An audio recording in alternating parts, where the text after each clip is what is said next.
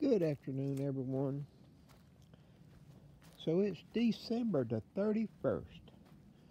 Wishing everyone a happy new year tomorrow, as this is the eve.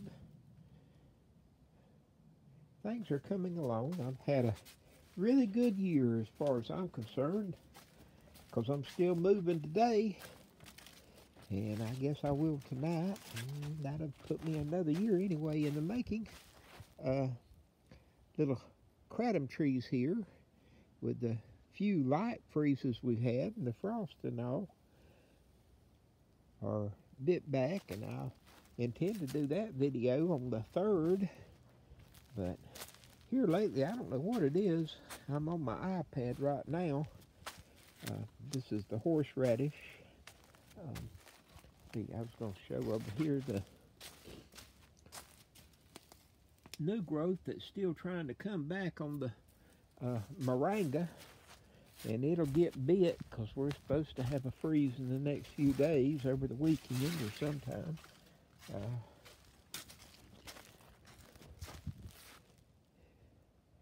That's the elephant garlic. It's still looking pretty good.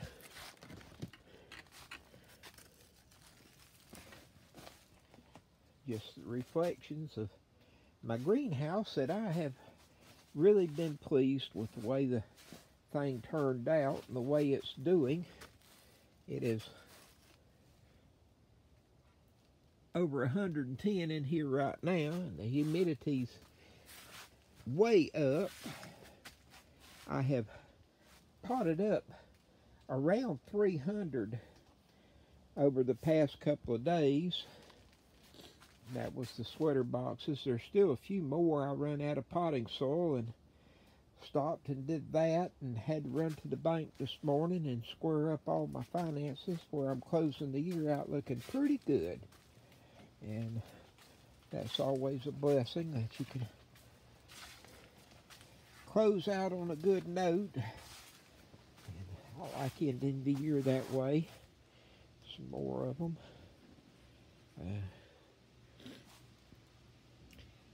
Like I said, I did the video a while ago, and I couldn't on the Kindles, and I couldn't get it to upload on the Kindle, so I'm doing it on the iPad now, and I'll see if I can get it uploaded. I repotted some of the ginger that I had dug up to have some fresh one and be able to share some out, and I multiplied it into 14 more pots, and still got quite a few pots that I've got to get out, but I've kind of run down on space a little bit. These are the green malays, and got some really nice new growth coming on them, but they're one of the ones that I've been asked about. Plants, will they come back after they shed their leaves and all? And I do. Mine have always done it, and this year they have held their leaves better than in years past, and I think it's part of the keeping the humidity up and it being as warm, which I've had the heaters on. Last night we got down to 42, but whenever I opened up first thing this morning in here, it was 62, so I'm going to be doing that for the next forever. I think it's Friday night that it's only supposed to be down in 60s, and I won't run them then, but these nights whenever it's going to be down in 40s and 50s and all that, because I'm have those new potted plants, and am looking to start taking cuttings. I'm trying to get some more new growth out here on them to start taking the cuttings again, and I'm going to trim a lot of these down to where I can reach them better and take care of them better. This is one that had lost almost all of its leaves, and it's the first Rafat that I call H. It's the one I got from my friend Hector. I won it in a little contest, and anyway, it had really suffered from the pH problem that I had, which I think I have corrected now. It's just taking time because of the chemicals in the pots, and at this time of year I'm not fixing to be repotting plants this size and all during the middle of winter, and that's just my preference. And later in the spring I'm going to try to rework them some, but for now, and the color is really coming back on them with the shade cloth up there. A lot of this is turning out, it's really too dark to see just how well everything is doing. The little Kindle, I think, showed some of it better, and the new growth and everything, and the color on them. Anyway, like I said, I was trying to, it was a little longer video on that, but on my iPhone here, iPad, I really need to keep this short. I don't want to use up all the storage space on it with a video.